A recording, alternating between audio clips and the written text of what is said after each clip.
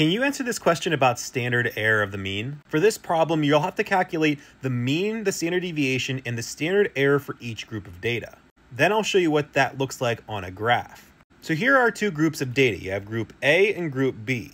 You can see in group A there's only 6 data points, but in group B there are 16. Remember that standard error of the mean is a measure of how much a sample is likely to vary from the true population mean. And this is the equation we use to calculate standard error of the mean.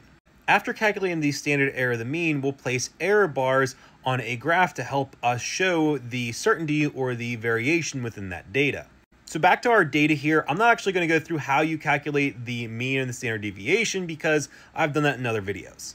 What I will show you is how to calculate the standard error using this information. So you can see group A, we have a standard deviation of 7.6 for the data, and we're going to divide it by the square root of n, which is the number of data points. And if you remember, group A only had 6 data points. So what we do is we take 7.6 divided by 2.449, and we're going to get 3.1 as our standard error of the mean for group A.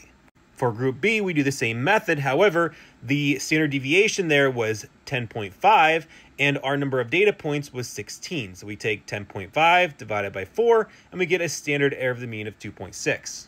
So that means for group A and group B, we have a mean of 86 and 88, and we have a standard error of 3.1 and 2.6. So what do we do with this information? Well, you can see here I have a bar graph with the averages of A and B graphed out. What we have to do is we have to place error bars, or these bar headed lines, on each graph using the right standard error of the mean. For group A, we use a standard error of 6.2 since we're going up 2 standard errors, both in the positive and negative direction.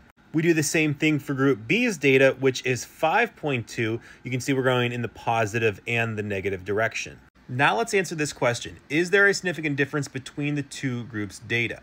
Explain how you came to this answer. Since the error bars here overlap, that means the data is not significant from each other.